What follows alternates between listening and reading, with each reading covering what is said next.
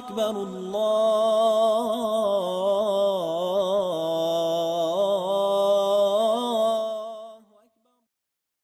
Allah subhanahu wa ta'ala said, Inna sam'a wal basara wal fu'ada kullu ulaika kana anhu mas'ula.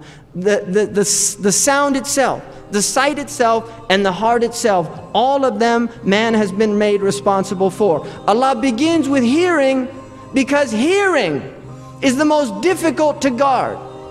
I came into New York City, and I'll tell you something. Going from Mecca to Jeddah was like going from paradise to the gates of paradise. Going from Jeddah to Morocco was like going to a place where I could see paradise off in the distance, but I definitely wasn't in it.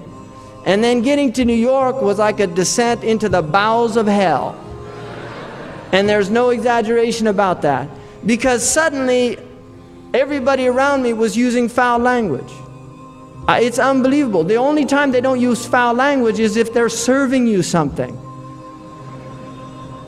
Everybody, I was standing waiting for the bus, and I hear two people talking, and I wanted to plug my ears. And that's what Imam al-Awza'i used to do when he saw people of bid'ah.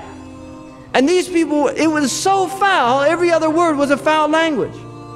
And the mu'min is laysa bi badha in the hadith. The mu'min does not use foul language, nor should he hear it. You have to protect, because now those words ring in the heart. They ring.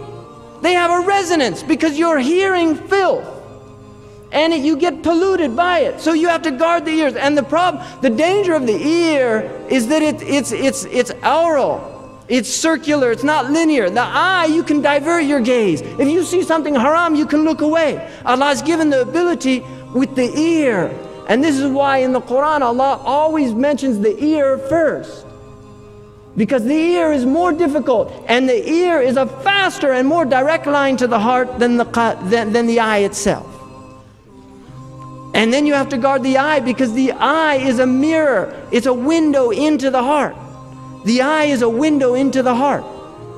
But first and foremost, the heart itself is more important than anything else that the human being has been given.